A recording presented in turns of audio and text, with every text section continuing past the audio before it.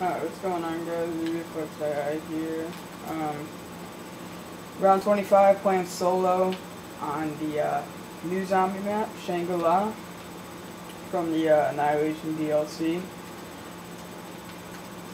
Round 25, like I said, and I know PS3 gets it a month later, so, but if you do have an Xbox and debating on getting this, definitely do. It is definitely a small, tight, difficult map, but it's not in a bad way. It's very fair. It's got good guns, new wonder weapon right here. They gave it a pretty forgettable name, something like the 31 JGB 25 or something when it's not upgraded. Called the Fractalizer when it is, but anyways, it's a great map. Like I said, round 25 solo right now.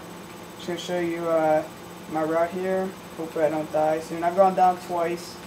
It is one of those maps where you can't go on forever. Sometimes zombies get you in the right spot and you go down.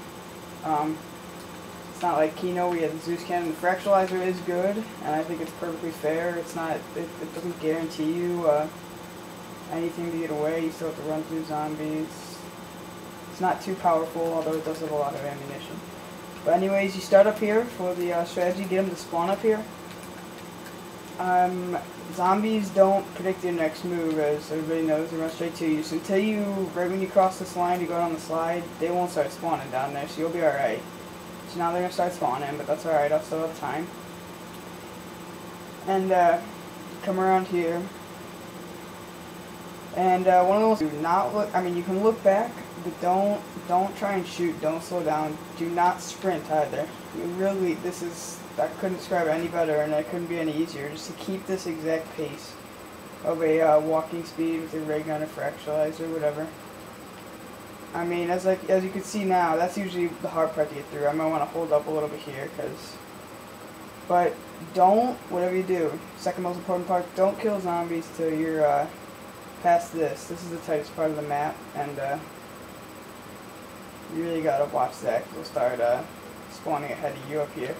And try and stick here for a sec before you go up there, or else they'll start spawning behind you when you throw your fractalizer at them. I don't try and be too greedy. I try and just get what I can and then get out of there, because they're going to start spawning behind me, as you see. Jump through there, get as much of a running start. And don't forget you have PhD. I was going to try it there, but I failed. That's a spot where it works. PhD, people forget the second purpose, mainly for the ray gun, to not splash in your face and hurt yourself when you're in a jam. But like I said, don't wait. Even that small hesitation could cost you. I usually keep my fractalizer out. It's a little better. It can get you out of the jam quick. Both of them are upgraded. I just upgraded my fractalizer last round. My shrink ray, baby gun, whatever you guys want to call it. But this is the route. The most important choke point's like right there. They come through that hole a lot, because when you cross, they start running. That hole goes to the spawn, so once you go down that slide, they head toward the spawn and go down that hole. They're all in the mud room, and they go towards that.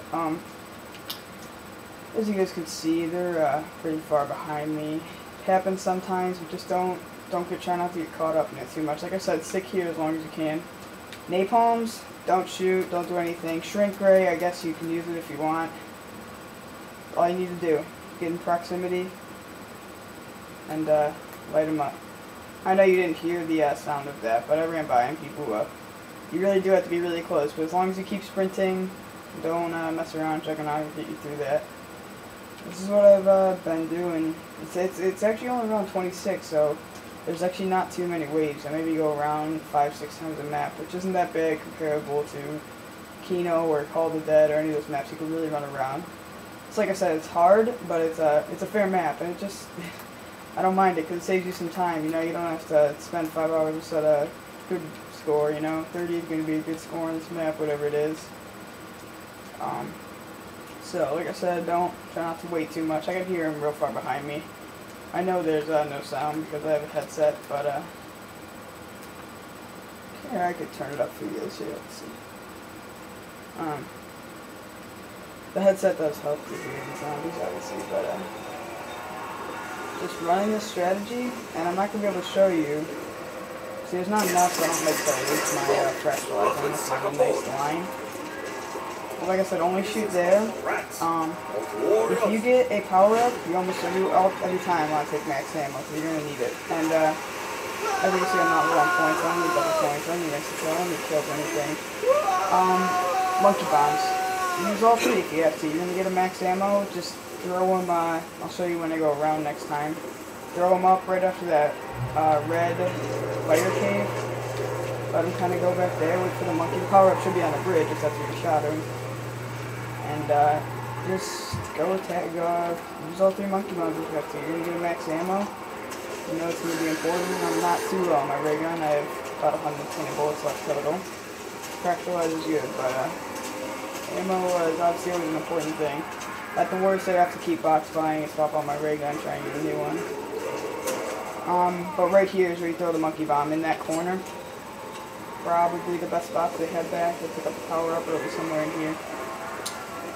When it is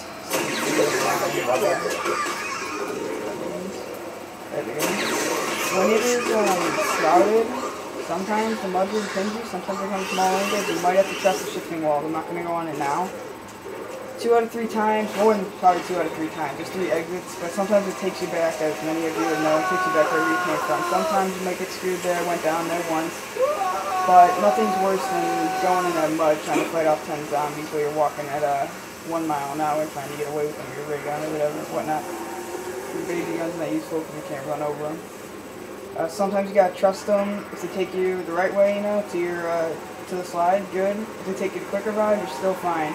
I'm not going to get to show it, but to take you to quick revive, just run, the quick revive side, like spawn, you know, the opposite side, straight across from it. Takes you there, just keep running, go straight to the minecart. Go to the other side of the spikes and to the left, so you all know where the minecart is. And just hold that off as long as you can, kind of let them pile up there, because as you know, the minecart leads back to the waterfall, and that's kind of where you came from, so you want to try and get them all over there as much as you can. The slide and the waterfall take you to opposite sides. As you guys know, I'm gonna use my ray gun too. Moving walls? So, just gotta make sure you sign them up there. That's pretty much it, guys. I've just been doing this for the past couple times. Like I said, it doesn't take a lifetime to do this. Gotta have a little patience. Definitely have the shrink ray and ray gun. That's done. So, thanks for watching, guys, and I'll have an update video how far I get when I last die. I just wanted to show my strategy and whatnot. So please subscribe if you can, and favorite and like the video. Thanks.